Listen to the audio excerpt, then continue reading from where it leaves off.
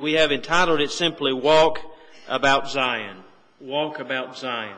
You'll find that language later in the psalm, and we'll notice it in just a minute. We have been noticing now for a couple of weeks 3 psalms that all have as their background Isaiah 37. They have as their background the occasion when the Assyrian army came up against Jerusalem. They were seeking to destroy Jerusalem, but God rather destroyed them.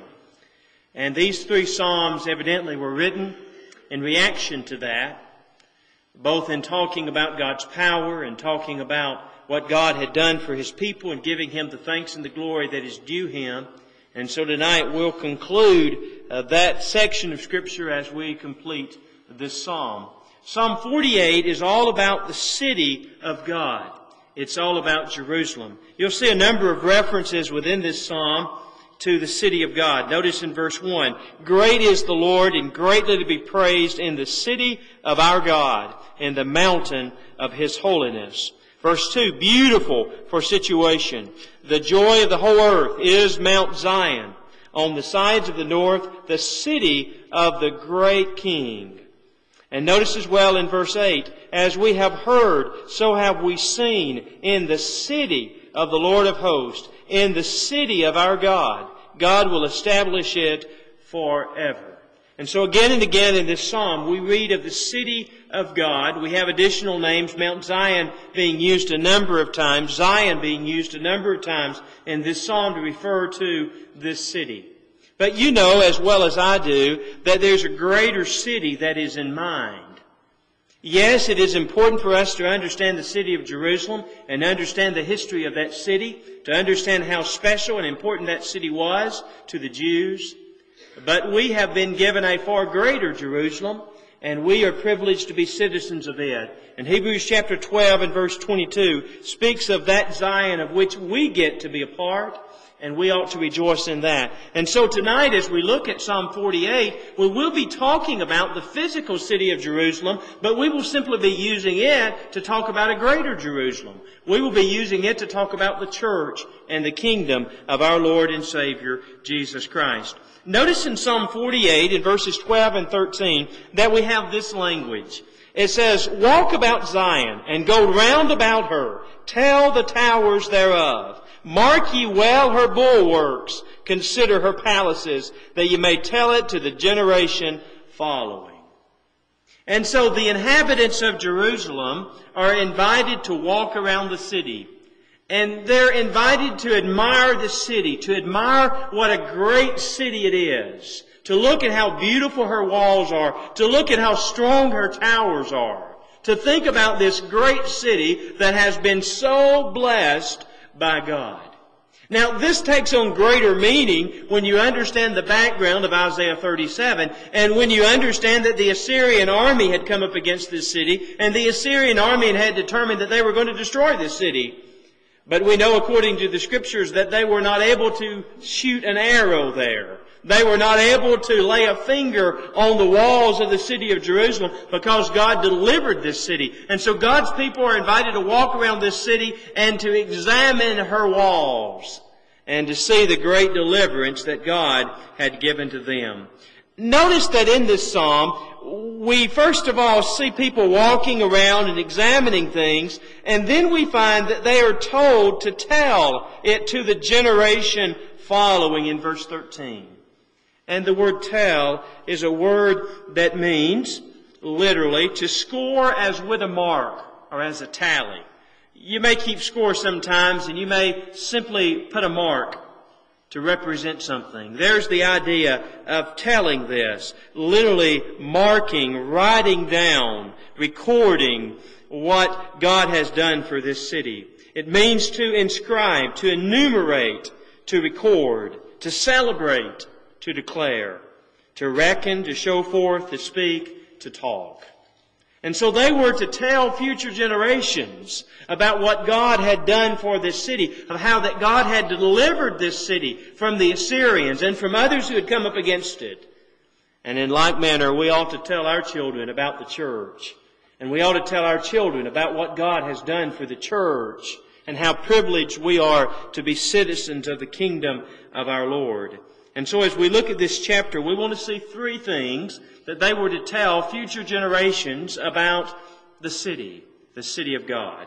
They were to tell future generations about her elevation, about her preservation, and about her legislation. We'll begin by noticing her elevation. If you notice Psalm 48 in verses 1 and 2, that the elevation of the city is that which is under consideration. It says, "Great is the Lord and greatly to be praised in the city of our God, in the mountain of His holiness, beautiful for situation. The joy of the whole earth is Mount Zion. On the sides of the north, the city of the great King." Now we find in verse 2 that it is described as beautiful for situation. That doesn't make a lot of sense perhaps to us as we read those words, but instead of the word situation, put the word elevation. Beautiful for elevation. Literally, Jerusalem is a city that is set on a hill. Jerusalem was built on the top of 4 hills. Became known as Mount Zion because of one of the prominent hills upon which it is located. But Jerusalem is a city that's literally built on a mountaintop. Mountaintops, to be exact. It is an elevated city, and it is beautiful because of that fact. Now, when Jesus was talking about a city set on a hill, and He was talking about Christians as being the light of the world, the city of Jerusalem was the perfect illustration of that. Because Jerusalem literally was a city set on a hill. And at night, because of the elevation of Jerusalem, you could look up and see Jerusalem. You could see the lights of the city. And many times in the Bible, even when individuals are spoken of as going from the north down to the south, whenever they're going to Jerusalem, they're going up. Because the elevation of Jerusalem is higher than the area surrounding it.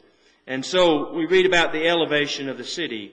Now, think about the fact that Jerusalem sits roughly 2,500 feet above sea level. And so it's an elevated city. And it is fitting that God selected this city as being the city in which the church would first be established.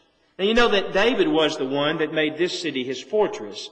It became a very prominent city in the Old Testament. It became the city of holiness because David put the ark there and God came to dwell there. His presence was there. We think about the establishment of the temple that was there, and then later the establishment of the church, and we understand the significance of this great city. We understand the high and elevated place it had throughout Old Testament history. Now notice in Psalm 48 that several times we read of the mountain in verse 1. We read of Mount Zion in verse 2. We read of the signs which suggest this elevated position or elevated place. And throughout the psalm you'll read reference to mountain or the Mount of Zion. And so it is a very elevated place. Now, when we make the parallel between Jerusalem and what made her special because she was elevated, we have to think about what makes the church special. And one of the things that makes the church special is her elevation. God, when God built the church on a mountain. He built the church in an elevated position. In Isaiah chapter 2, in verses 2 and 3, it shall come to pass in the last days that the mountain of the Lord's house shall be established in the top of the mountains, and shall be exalted above the hills. And all nations shall flow into it. And many people shall say, Come ye, let us go up to the mountain of the Lord, to the house of the God of Jacob. He'll teach us of His ways, and we'll walk in His paths. For out of Zion shall go forth the law, and the word of the Lord from Jerusalem. I want you to think about the description here. The church is described as the mountain of the Lord. It's the Lord's mount. The Lord's mountain. Much as the description in Psalm 48 of the city of Jerusalem. Think about the fact that it would be exalted above the hills. The church was not going to be established in the valley, but rather it was going to be established above the hills. God had a high and holy, an elevated place in mind for the church, just as was true of Jerusalem in the Old Testament. And we need to make sure that we leave the church where God put the church. That is, that we do not bring the church down to the level of other religious institutions, because God didn't build it on the level of other religious institutions. God exalted the church. He has a special place for the church in his mind and in his heart. There are a number of reasons for that. You may consider by way of parallel Acts chapter 10 and verses 14 and 15. You recall that Simon Peter saw a vision of a sheep that was being lowered from heaven, and he was told to arise, slay, and eat when he saw that sheep filled with all kinds of unclean animals. And you recall that Simon Peter refused to follow the instructions of that vision, saying, "Nothing common's ever come to my lips. Nothing of that nature, none of these animals. I've never eaten any of these animals because they're common, they're unclean." And he was rebuked and he was told, "Call not thou common what God has cleansed." The old law had passed away. The new law had been put into force. Things that were forbidden of the Old Testament were no longer forbidden of the New Testament. They no longer were common. They no longer were unclean. But now they all could be received with thanksgiving. But even more than that was the fact that Peter was calling something that God called holy, God called clean, he was calling common or unclean. Now what happens in today's world when we call the church of our Lord a denomination? When we list the church of our Lord just among the religious institutions of the world, are we not calling that which God has cleansed common or unclean? The church has been cleansed. It's not the same nature of other religious institutions. No, Jesus purchased it with His blood. Acts 20 and verse 28, Ephesians 5 and verse 25, He gave Himself for it. And because He shed His blood for the church holds a high, an elevated position in this world. It doesn't mean that we think that we're better than everybody else. No, that's not to be our attitude. But the church is better than other religious institutions. It's better because a better price was paid for it. The blood of Jesus was shed in order to purchase it. That isn't true of the other religious institutions of our world, but it is true of the church. You have to understand as well that the church is described as the bride of Christ. It is special because it is His bride. It belongs to Him. I hope that you think of your maid in that way. I hope that you think of your maid as special. And they're special because of the relationship that they enjoy with you. And the church is special because of the relationship that the church enjoys with Jesus. It holds an elevated position. Your wife should be elevated above other women because you chose her. You married her. You have a special love for her. And so it is with the church. Jesus married the church. She has a special place in His mind and in His heart. And He's elevated her above all others because of that, according to Revelation chapter 21 and verse 9. Now, when the Bible says, "Call not thou common that which God has cleansed," the word common, among other things, means shared by all. It's common. It's shared by everyone. But when we think about the church, certainly everyone has the opportunity to be a member of the church. There's no one that is excluded from that. But is the church shared by all? Or do you have to do certain things in order to be a part of the church of our Lord? Aren't there terms of entrance? You have to be baptized in order to be a part of the Lord's church. And so it isn't something that's shared by all. It's available to all and anyone can be a member of it, but only those who meet the conditions are allowed to enter in. And so it holds an elevated place. But now let's think about the preservation of the city. If you notice in Psalm 48, beginning in verse 3, we see that Jerusalem throughout her history enjoyed God's special protection. God protected her, preserved her. It says, God is known in her palaces for a refuge. For lo, the kings were assembled. They passed by together. They saw it, and so they marveled. They were troubled and hasted away. Fear took hold upon them there, and pain as of a woman in travail. Thou breakest the ships of Tarshish with an east wind. As we have heard, so have we seen in the city of the Lord of hosts, in the city of our God. God will establish it forever. Now here's the special protection that God has given to the city down through her history. God has been a refuge for this city. He's been a hiding place for this city. There have been great nations that have come up against this city, and yet they've been unable to destroy this city. In fact, they were only able to destroy the city when God allowed them to do so. And God's people were carried away into captivity, and yes, the city was destroyed. We know that Nehemiah had to rebuild it. And so we know that it was destroyed, but it was destroyed because God allowed someone to destroy it. God had been its special refuge. God had protected it. Throughout her history, God had looked after this city. In fact, in Isaiah 37, as we've been noticing the last couple of weeks, God said, they shall not shoot an arrow there. They're not going to be able to destroy this city. And in fact, the 185,000, as the King James Version says, woke up as dead men. Literally, God, in one moment of time, slew 185,000 Assyrians, and only a few remained alive to return home. Now, this battlefield, this ground surrounding Jerusalem, can you imagine what people must have thought? Other kings must have thought when they came up and they had ideas that they would attack the city of Jerusalem.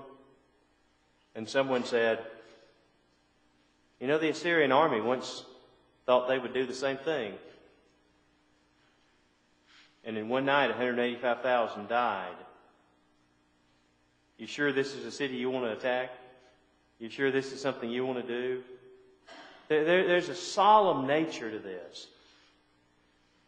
Have any of you ever visited some of the Civil War battlefields? I've had the privilege and occasion to visit some of those battlefields, and I don't know if these kinds of things get to you or not, but when you're standing there and you're thinking, and individuals begin to tell you of the number of people that lost their lives in that given location, it's overwhelming to think. There's just a sense of, this literally is hallowed ground, isn't it? Because of the blood that's been shed there.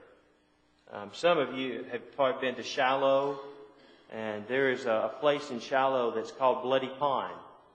Now, it isn't a bloody pond, but on a given day in the Civil War, it became a bloody pond because there were so many injured and wounded men that crawled to that water for comfort that the water literally turned red. It became a bloody pond. Well, when you think about that, and you think about those that came up against Jerusalem and how that God delivered this city, you begin to see that God held this city, and really not just the city, but the people within the city in a special way. They were special to Him. And God was preserving them, protecting them. And they began to realize that through their history. They began to realize that God was looking after them. He was taking care of them. It's interesting in Isaiah 33 and verse 18, when the Assyrians are contemplating conquering this city, they count the towers of the city. You can imagine, here's the Assyrian army. The Assyrian army is calculating, how many men are we going to need to destroy Jerusalem? How many men is it going to take to conquer this city? And so they began looking at the walls and examining things. And there's someone out there who's counting the towers. But notice what this psalm says. Now this is after it's all over and Jerusalem hasn't been hurt and hasn't been destroyed. Notice in verse 12, walk about Zion and go round about her. Tell the towers there. Literally count the towers thereof. Here the guide is saying, walk around the walls and count the towers. You see, there was an Assyrian strategist who was planning for battle against Jerusalem, and he counted the towers of the wall. Now let's walk around the wall and let's count the towers. And let's make sure all the towers are still there. Which one of the towers had been broken down? Which one of the towers had been destroyed? Not a single one. Not one of them had even been touched. The picture in the background is the Tower of David. We're studying the Psalms. It's fitting that we have the Tower of David behind us. Which one of the towers had been broken down? Which one of the towers had been... Not one of them. They could go around and count them. Just as the enemy had done, they could count them and see that they were all still there. Untouched. God had preserved this city. The psalmist was convinced in verse 8, notice the language, God will establish it forever. The psalmist was convinced that God was going to preserve and protect this city. If it ever ceased to exist, it would be because God chose for that to happen. God would preserve it. God would protect it. Now, when we think about the greater city of which we're privileged to be a part, what is said concerning the church and what makes the church so great? Well, among other things, it's great because it shall never be destroyed.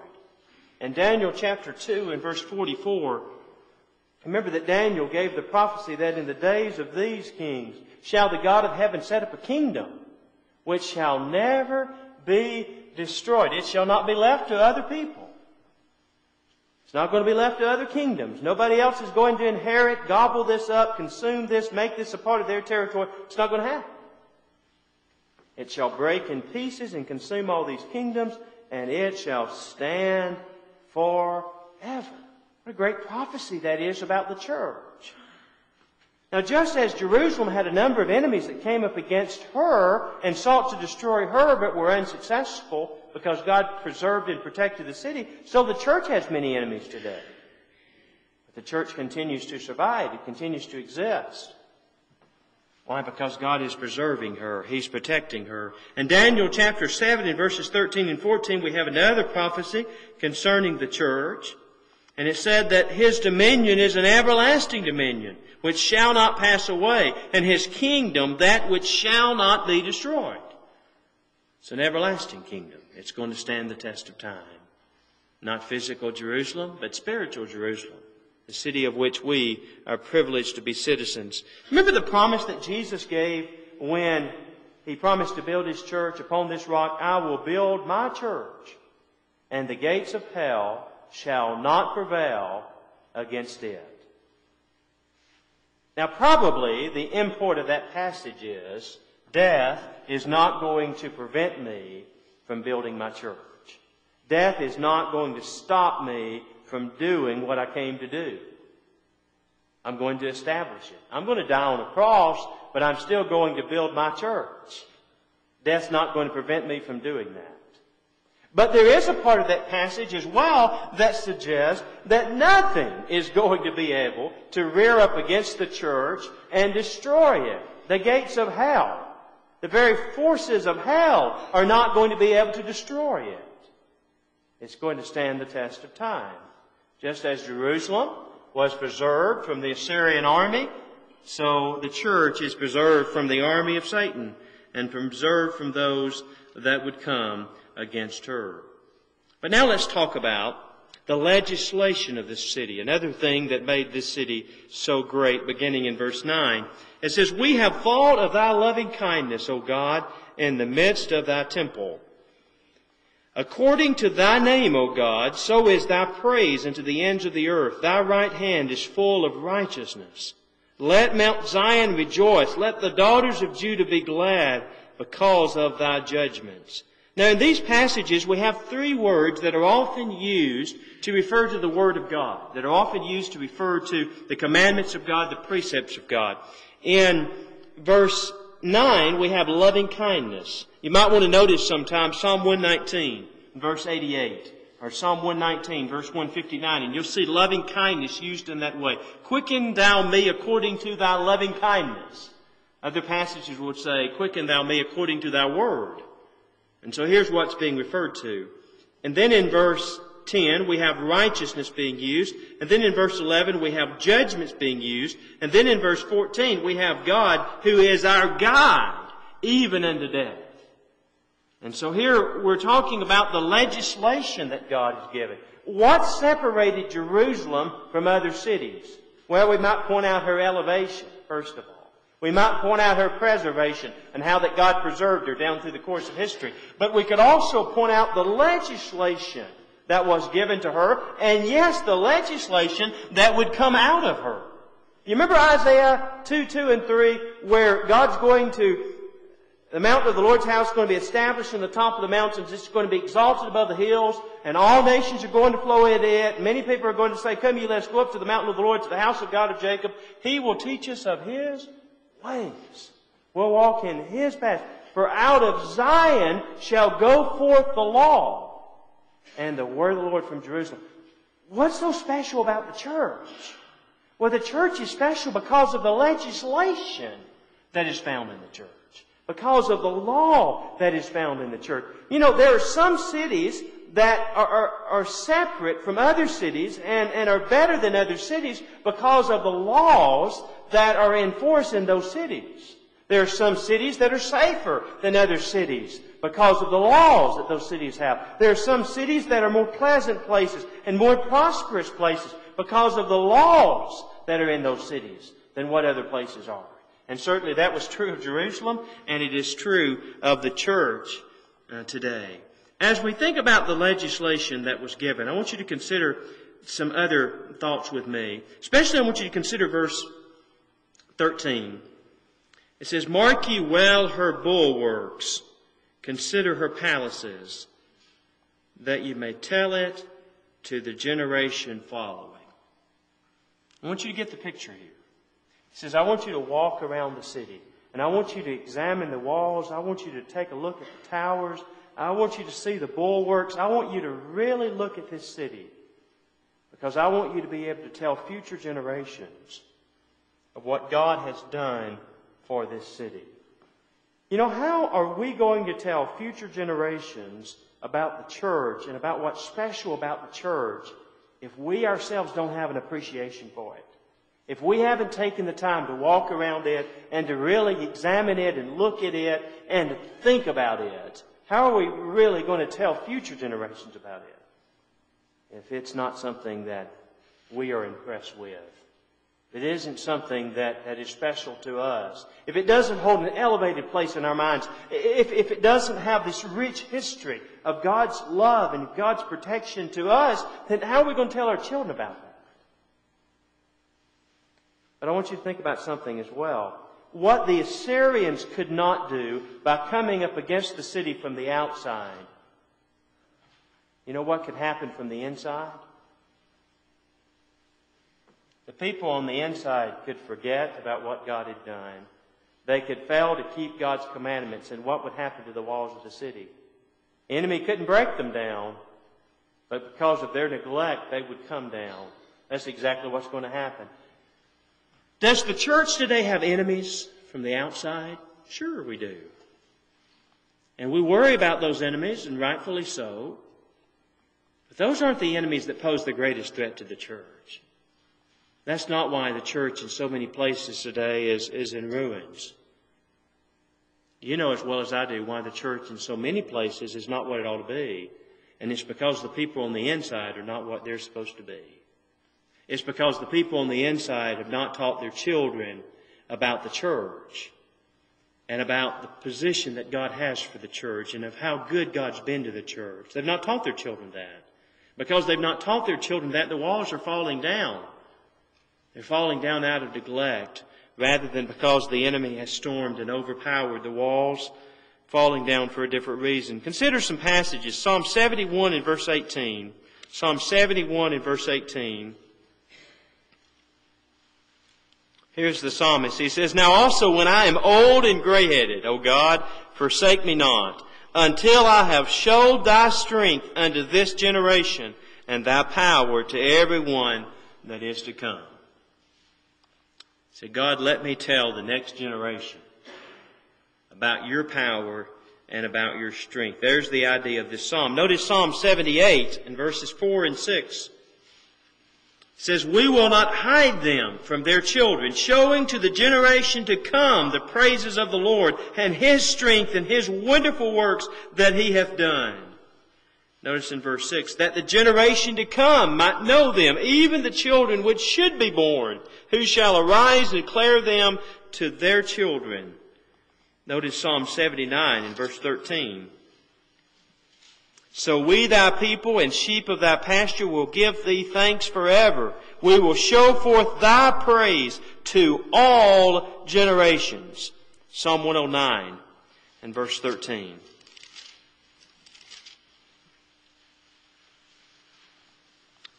"Let his posterity be cut off, and in the generation following let their name be blotted out." God's plan was for each generation to teach the next generation what they themselves had learned. Now, how many generations does it take for it to be lost? Just one, right? If my parents taught me about the greatness of the church, and I believe that, and it's a part of me, but if I don't teach that to my children, then am I realistic in believing that they will then in turn teach it to their children? If I don't give it to them, they're not going to give it to their children. And so it only takes that one generation for this appreciation for the city of God and what God's done to be lost. That's the seriousness of this psalm.